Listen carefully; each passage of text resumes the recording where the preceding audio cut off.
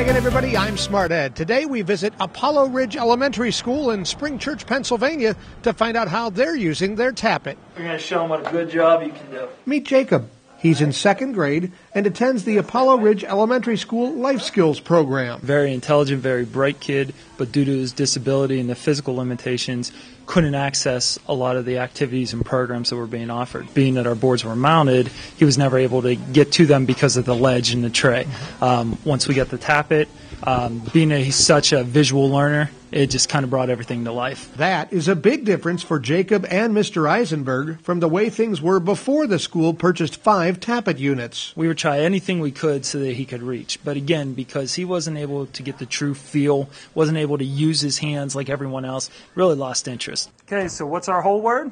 Mailbox. Nice job. If we try anything at the table, his head automatically turns around to look for the Tappet. He's used to that interactivity and being right in front of the screen. So we're working real hard right now to try to get him to do these things at the table.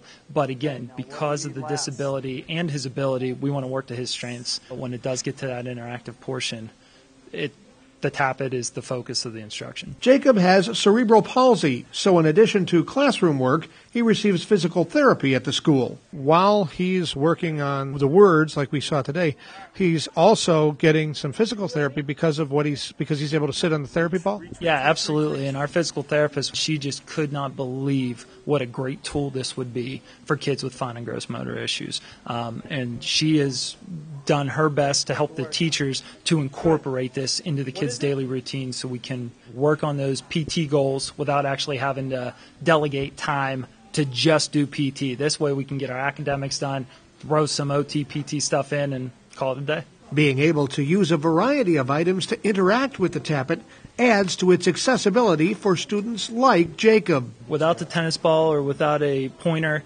he pushes so hard on the board that his finger just skids across. And it doesn't matter what kind of board we're using.